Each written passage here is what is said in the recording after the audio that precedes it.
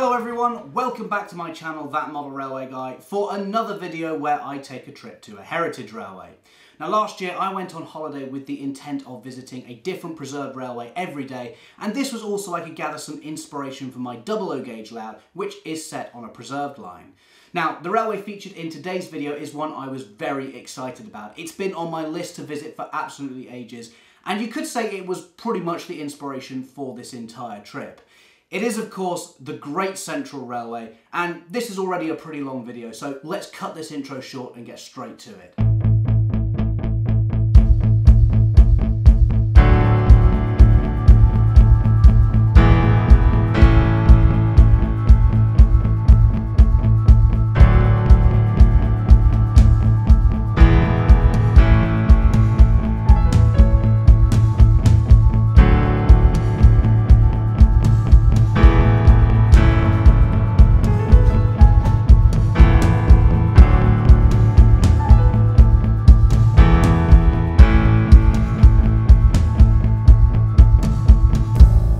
The day started at Loughborough Central, an absolutely gorgeous station with so much to look at.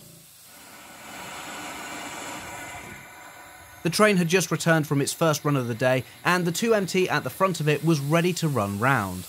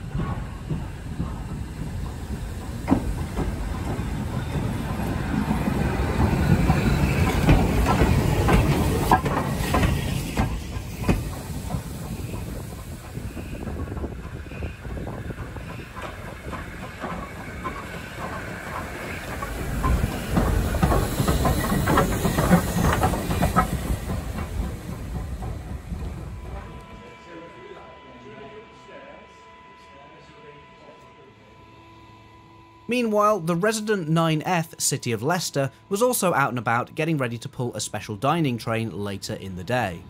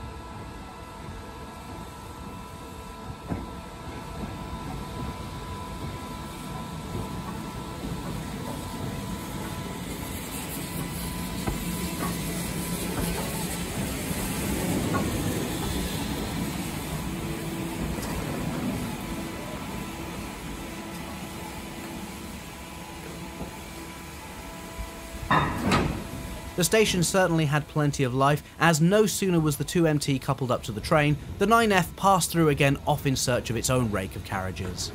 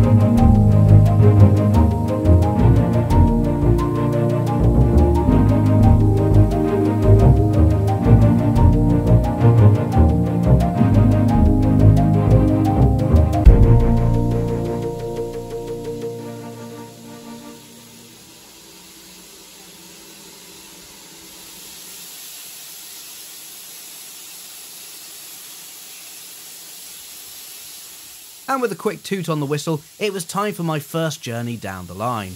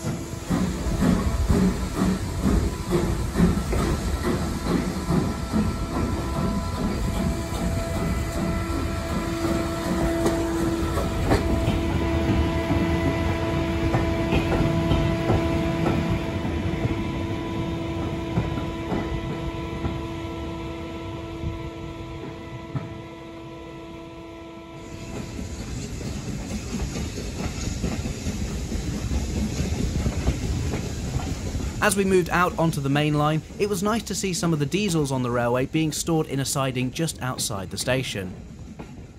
You may also notice there's a line running parallel to the one the train is on, and in fact the Great Central Railway is the only UK heritage railway that has a double-track main line. This allows trains to pass each other pretty much anywhere on the railway, something you can't really experience anywhere else. And I didn't have to wait long, as soon enough we were passed by a Class 37 hauling another train on its way back to Loughborough.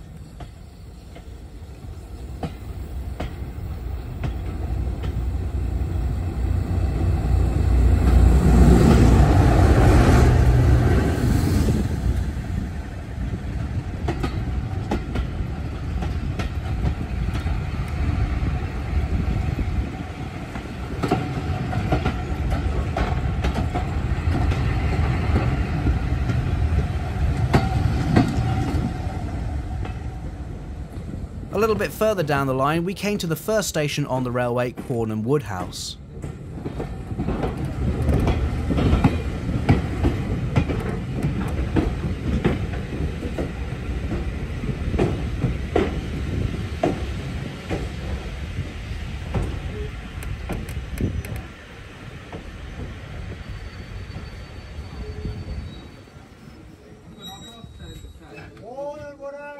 It was just a very brief stop here, and soon enough we were on our way again.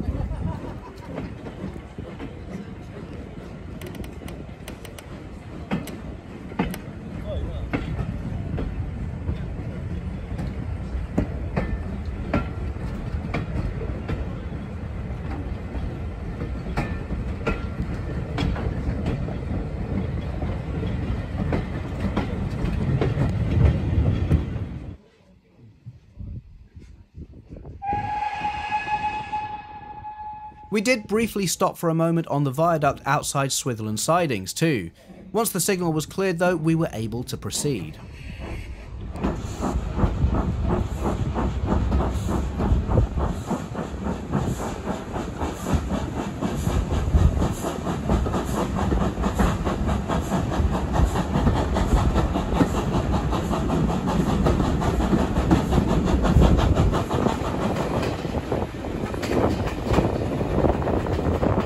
And here you can see that line curving off to the right is the start of the Mount Sorrel Railway, a little 1 mile branch line which I believe rarely gets used.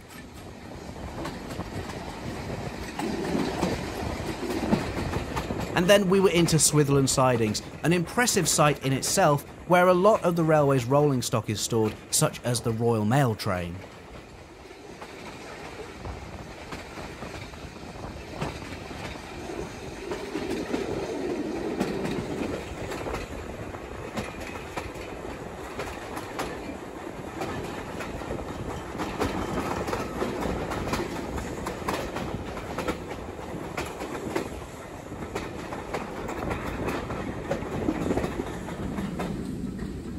Shortly afterwards, we were approaching Rothley, the next station on the line, and the point at which the double-track main line reduces down to single-track.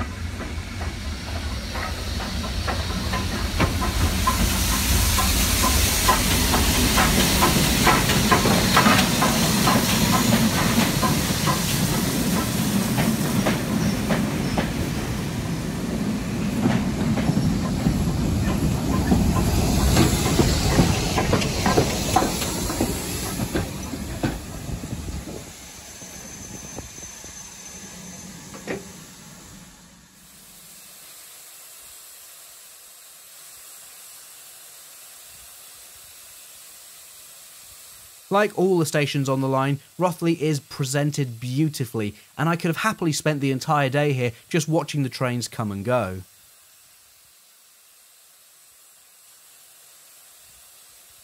And there was even a garden railway in operation next to the station too.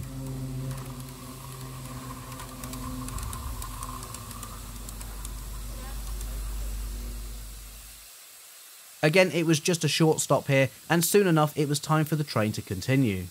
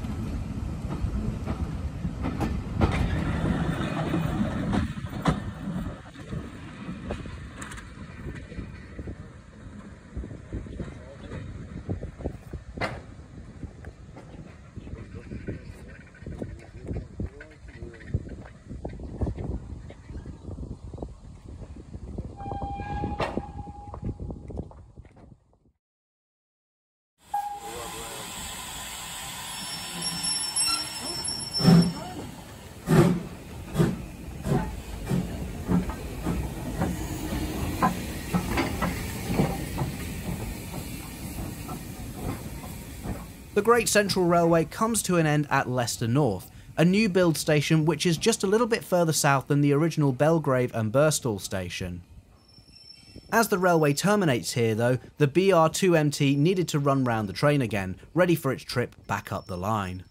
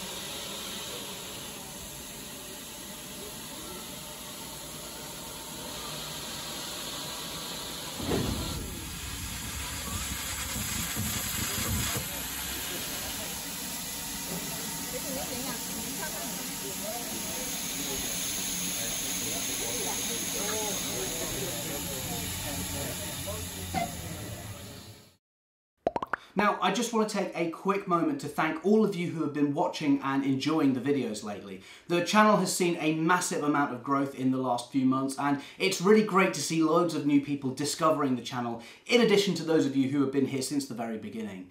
For those of you who have enjoyed the videos and would like to support the channel further, don't forget you can become a channel member to get access to loads of awesome bonus content, and of course on certain tiers you also get early access to the videos as well. Also, if you've considered becoming a member in the past but haven't signed up yet, I'm curious to know if there's anything that you would really like to see as a new perk in the future. I'm always looking for ways to improve the membership and give you guys what you want, so let me know down in the comments if there's something that you would like to see. Membership itself starts at £1.99, so as I've said in the past, it's less than the price of a cup of coffee, and unlike coffee, it lasts an entire month. So yeah, check it out by clicking the join button below this video and see if it's something you'd like to be a part of. Hopefully I'll see you in the members area really soon, but for now, let's head back to the Great Central Railway.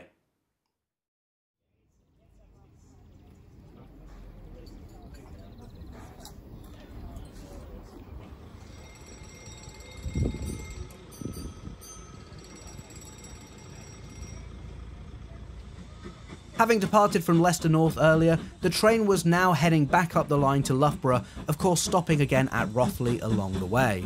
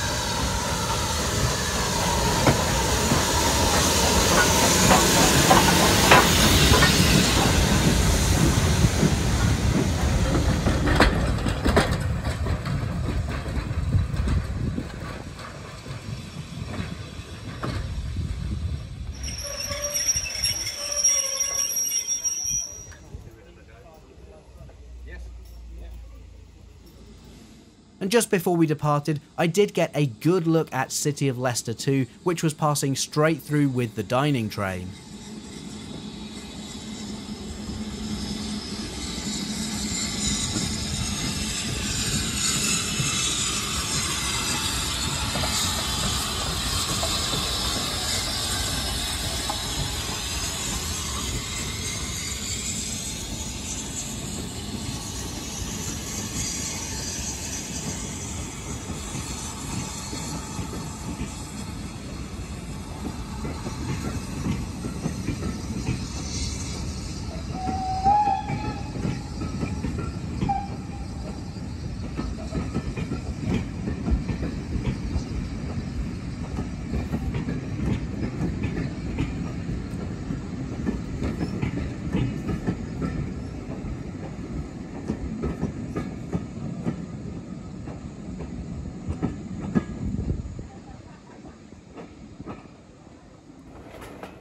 And soon enough we were moving again too.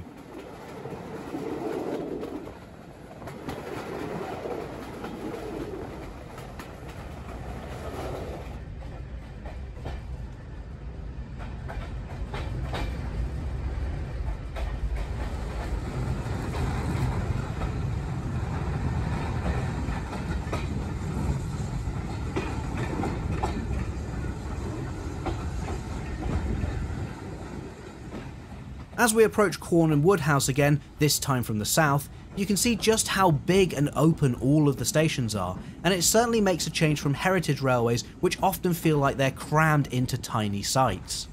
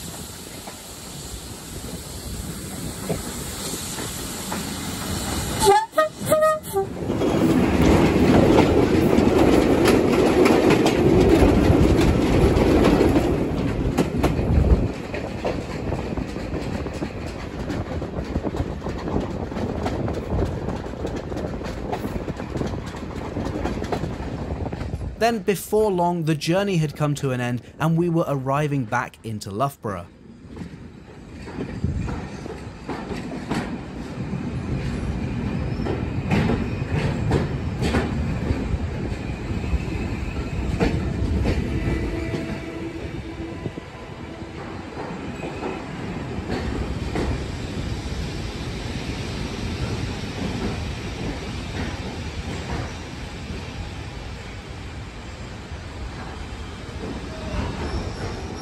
While this particular journey had finished though, this certainly wasn't the end of the day. Beyond the station, it's possible to cross over the line and take a little walk down to the sheds to see some of the other locos.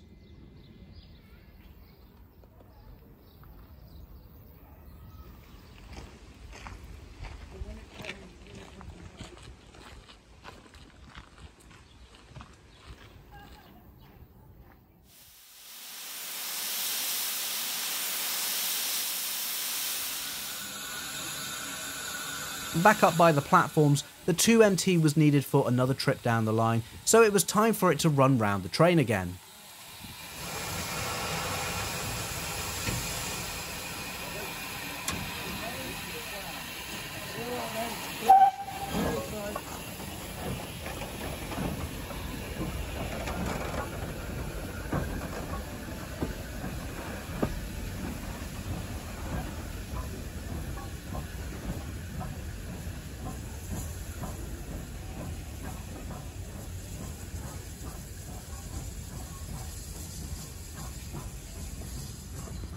This time, with the dining train cleared from platform 1, the 2MT was able to use this to complete the run round.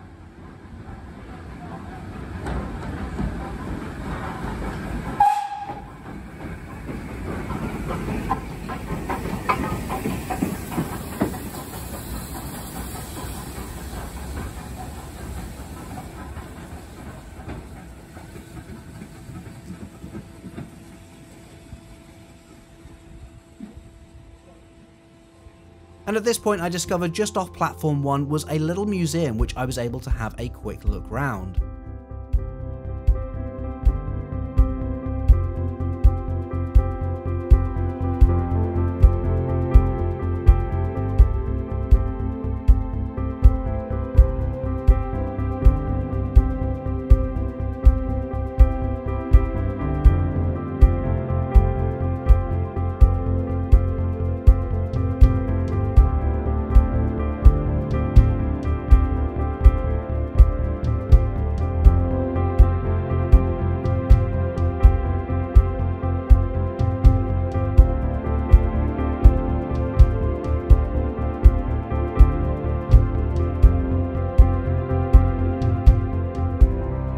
Back out on the platform, the 9F City of Leicester was returning with the dining train from earlier.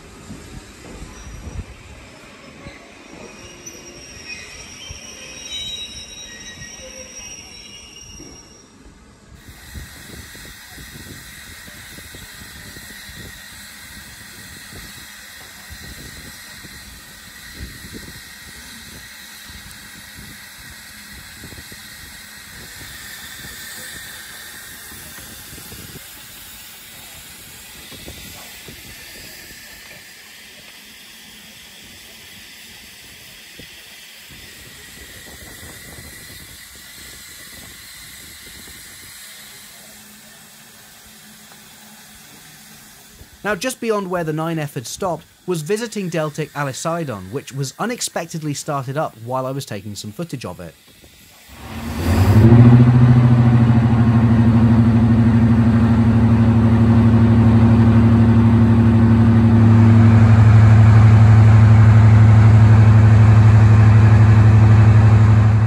sound of a Deltic is definitely pretty awesome to hear, it was certainly making its presence known as the 9F moved over to platform 2, ready for its final train of the day.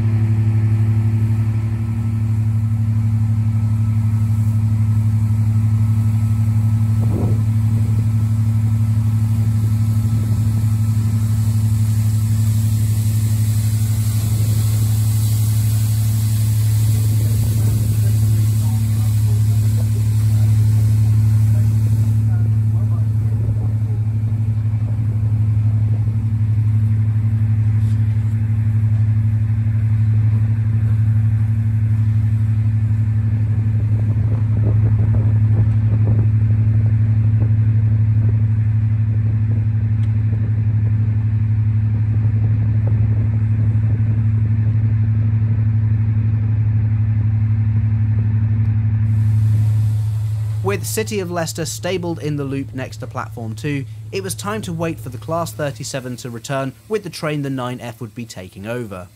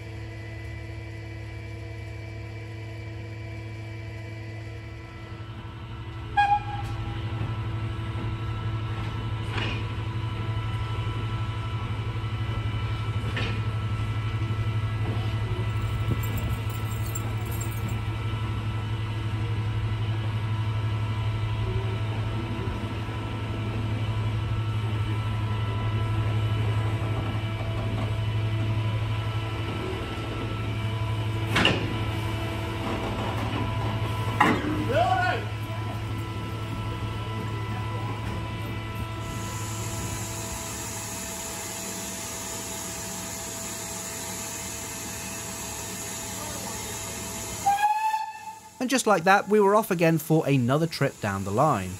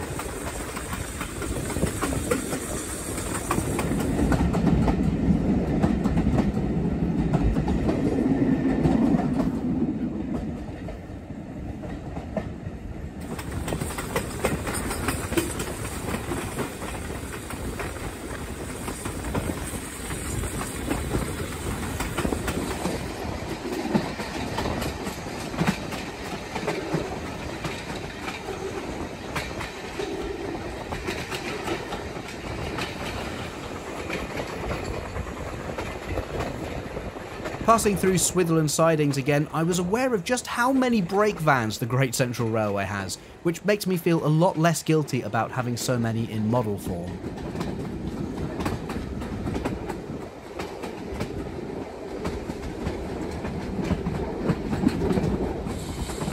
The highlight of the day for me though was this moment where we passed the 2MT.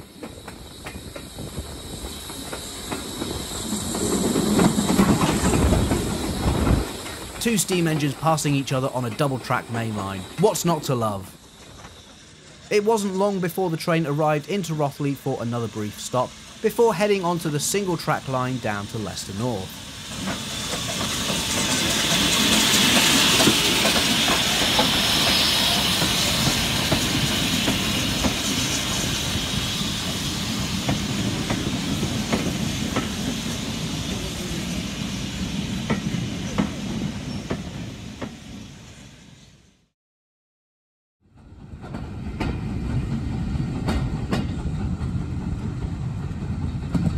When the train arrived at Leicester North, there was just enough time to jump out and watch the 9F run round the carriages again.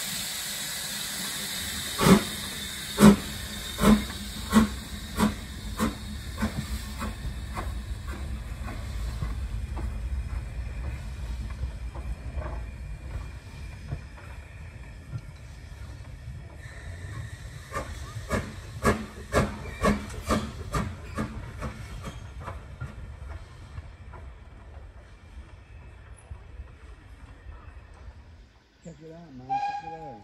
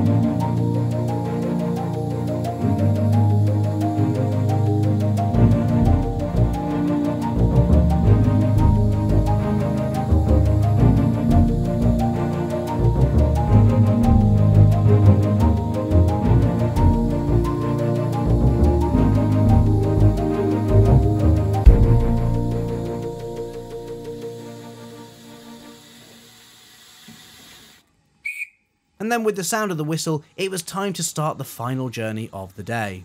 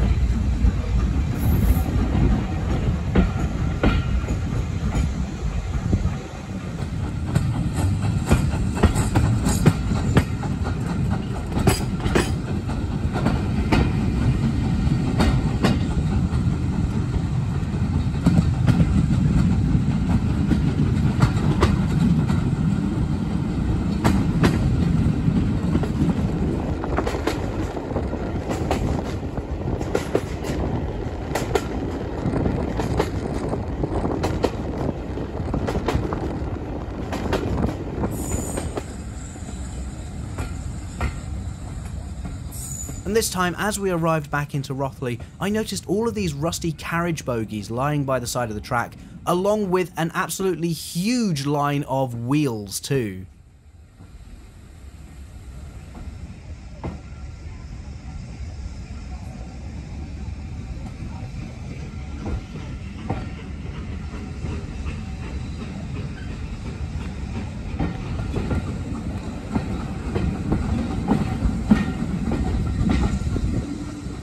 I also got a quick look at this rather nice observation coach as we passed by too.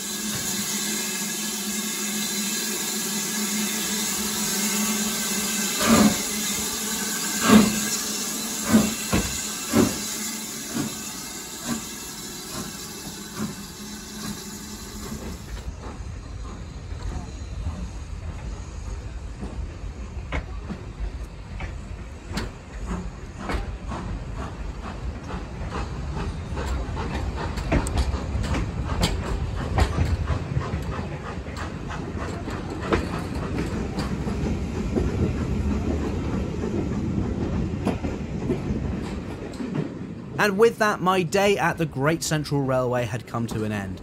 A truly fantastic line and a day I will never forget. I'm already looking forward to going back in the future, but that's all for now, so thank you so much for watching. Please subscribe if you haven't already, and I will see you in the next video. Bye!